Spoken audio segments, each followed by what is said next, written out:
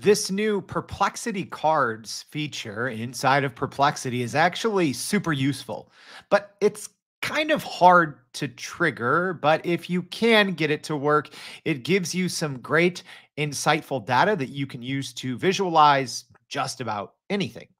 All right, so let's go ahead and take a look. So, if you're new here, I'll tell you more, but this is our AI in 5. So, part of Everyday AI, we do a daily live stream podcast, free daily newsletter. So, let's just jump in and I'll give you some examples here.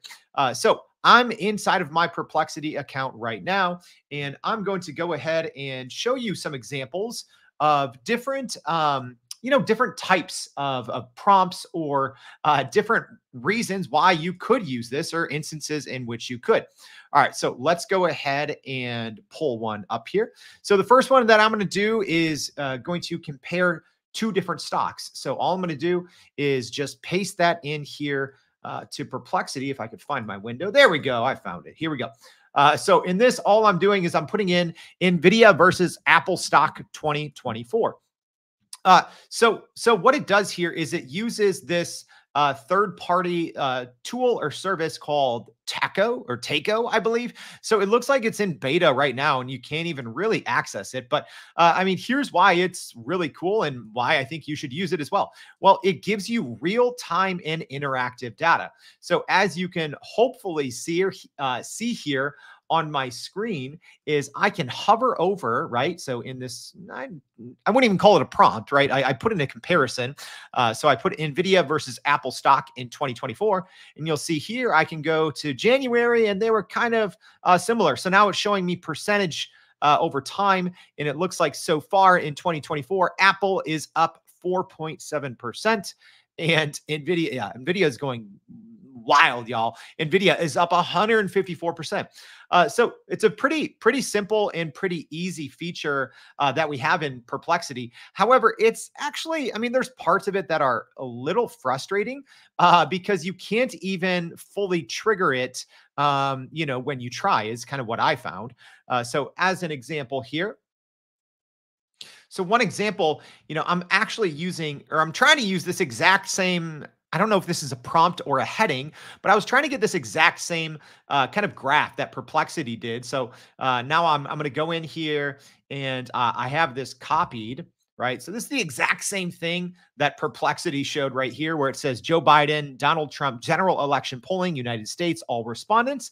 And it's not always consistent. So at least in my kind of searching, it doesn't always do it. So it looks like right here, I'm looking at the searches, and this time it actually did the taco graph, but it didn't pull up the same one from the example. So here, it looks like it just did a couple of dates. So I'm going to go ahead and I'm going to try a follow-up prompt. I'm going to say, thanks. Now, please plot all data from 2024, right? I'm not sure if this is going to work, but if you haven't used Perplexity, it's iterative like most good large language models. So I don't have to re-explain the prompt from scratch. It's keeping all of this in mind. So unfortunately, it looks like this kind of card, this new feature from Perplexity in this case, really only got these 2 or 3 data points, which is really not what was shown in the demo. And again, it didn't show exactly what prompt was used. I just tried putting in the same heading. Anytime a company releases something, I always try and recreate exactly what they did first and then try to reverse engineer it to see, okay, how can it work? And, how can you kind of hack this and use this in fun ways? So at least in this case, couldn't get this to spit out the exact same thing as Perplexity. So I'm going to try one more here. Let's try one more from scratch. Hopefully this one could work. It would be great if Perplexity gave a little bit more information on exactly how this works or how you could kind of trigger this. But, from what little we could find, so they do have these kind of 2 different links right here. But it looks like the best way to trigger this is to put like a versus symbol. So even looking at the Taco website, either putting a data point and then since a year, or putting 2 different things with a verse, right? And so it's not consistent enough. So, in this example, I said Chicago Bulls versus LA Lakers, NBA total wins by year since 1990. So, unfortunately, here it just puts it in a graph, right? So now I can just try as an example. Same thing. I'm just going to try Chicago Bulls versus LA Lakers and see if we can trigger it. So this is, I'm not going to go through and trouble this step by step. So you'll saw that some I was able to trigger fairly easily.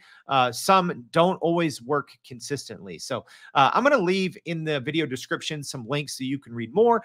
So I'm hoping that we get some updates here from Perplexity or Takeo on exactly how you can consistently trigger these things. However, I did find it good for, certain things such as stocks, and putting that verse in. I'm sure that there's going to be some updates to this feature coming out soon. So when it is updated, I'll make sure to keep you in the loop. So I hope this was helpful. If so, please go to youreverydayai.com, sign up for our free daily newsletter, as well as subscribe to this channel. Let me know what you want to hear next. I know I stink at getting to the comments. I swear I'm going to get better, but let me know what you want to see. Do you want to see more Perplexity, more ChatGPT, large language models, Midjourney, Runway? What do you want to see? All right. Thanks for tuning in, and we'll see you back for another AI in 5. Thanks, y'all.